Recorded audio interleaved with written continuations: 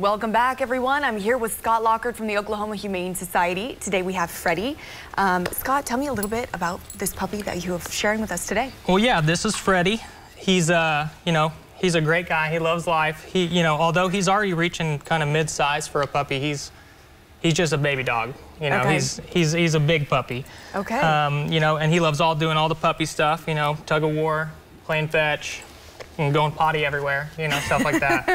Freddy, So, come say he's just a hi. big baby. Come say hello. He's such a love. He came in the studio. He said hello. We're so excited that you're here, and he's got some big feet. How big do you think he's gonna get? Oh gosh, I don't know. We've had some surprises before. Big. Some surprises. I think pretty big. Are you gonna be a surprise? He's only 4 months, so. Okay. That's okay, 16 cool. weeks old, so. Okay, and if anybody is interested in getting to know Freddy a little bit better, if somebody else doesn't adopt him, I might, so jump on this puppy soon. How can they get a hold of you? Yeah, so we are down at the Adoption Center. That's at 7500 Northwestern.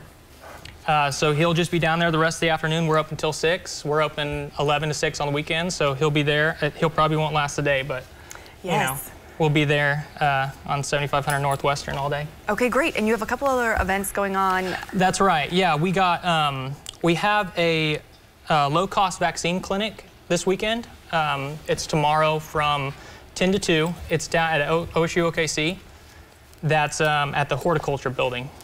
We have low-cost vaccines, low-cost flea and heartworm prevention stuff going on down there. And so we know that can get expensive, so, a good thing to take advantage of. Yeah, for sure. Absolutely. And then for Veterans Day, you have a special as well. Right, adoption special in honor of Veterans Day. That's $25 for dogs, and puppies are only 50 bucks. And puppies are 50 bucks. Yeah. Okay.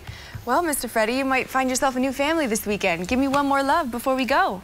Okay, for more information on adopting any pet from the Oklahoma Humane Society, check out news9.com/pets. We will be right back.